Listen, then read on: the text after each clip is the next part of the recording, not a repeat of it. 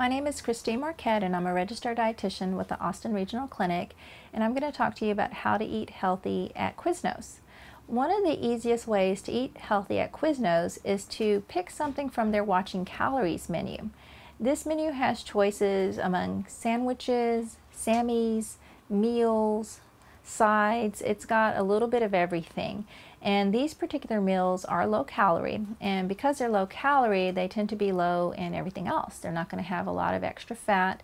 They won't be super high in sodium either.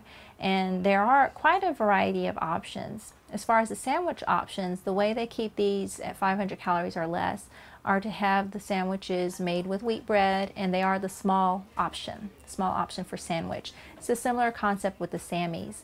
And then as far as the meals, there's a couple of meals, chili meal, for example, where you can get a side salad with a fat-free balsamic vinaigrette.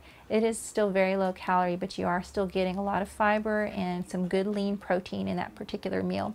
So they have options in a variety of areas, whether it's the sandwich, the meal, the Sammy, the sides. They do have quite a few choices for you to choose from that are low calorie, and therefore they're going to be low in fat as well.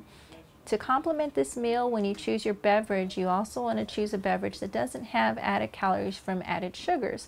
So things like unsweetened tea, diet soft drinks, plain old water, any of those choices will really complement your meal and avoid adding excess calories from your beverage.